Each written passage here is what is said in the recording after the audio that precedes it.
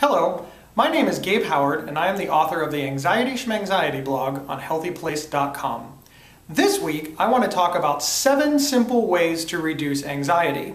If you are anything like me, I tend to think of grandiose ways to reduce anxiety, when in truth, more often than not, simple suggestions will work. Suggestion number 1, count to 100. It works more often than you think. Suggestion number 2, pause, take a break, remove yourself, calm down, go outside. Stop talking. It's very, very difficult for me, but I find that in a crowded place with a lot of people and a lot of things going on, if I just take a moment to myself and stop interacting with those around me, I can calm down relatively quickly. Splash water on your face.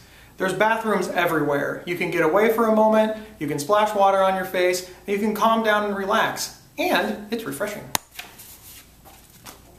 Picture the person annoying you with a rubber nose on your face. This is one of my favorite ones. If I know you in the real world and I ever start laughing at an inopportune time, pretty good odds, rubber nose on your face. Listen to music. I am guilty of not doing this often enough, but a lot of people in my life have been making me CDs. CDs are like MP3 players for old people. And finally, read something that doesn't cause anxiety. More often than not, I'm reading on the news something that is upsetting me, and I could just go read Dilbert and calm down, but I'm trying to solve all the world's problems.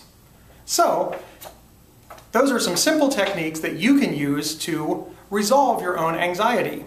You probably have better techniques that work for you, and you can share them with us. Please use the comment section below, and again, live well. Thank you.